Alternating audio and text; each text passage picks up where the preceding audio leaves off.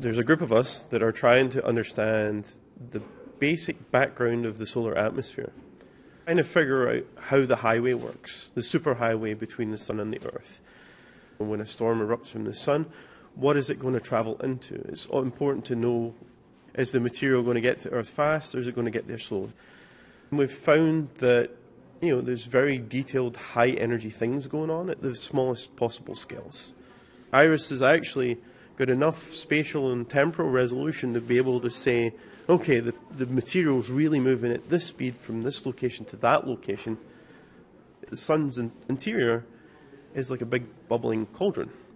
And what we're starting to see with IRIS is that cauldron, when it's got a magnetic field poking through it, actually transforms energy.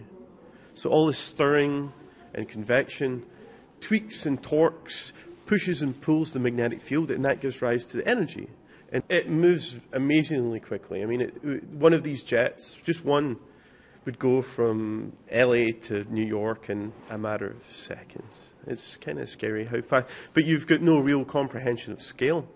When you look at the movies that we've shown, they don't look big, but these things are tens of thousands of kilometers long, right? They're almost Earth's diameter in size, and they light up in 10 seconds, and they're gone.